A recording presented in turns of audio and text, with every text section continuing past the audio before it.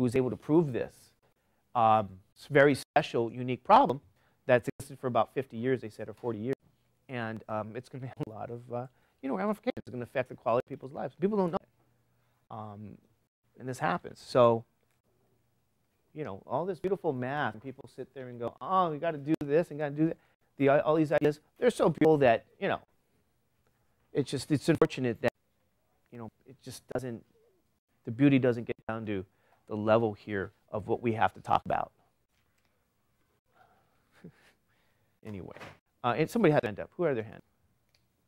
I know I love people when I started being poetic about mathematics. I think people start going, oh, jeez. Oh, I'd rather play my Wii Nintendo over there versus think about the problems, right? Is that true? Anybody have any questions on that?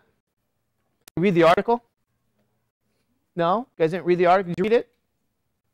Did you read that article? You guys didn't read? No? You didn't see it? I'm the only one?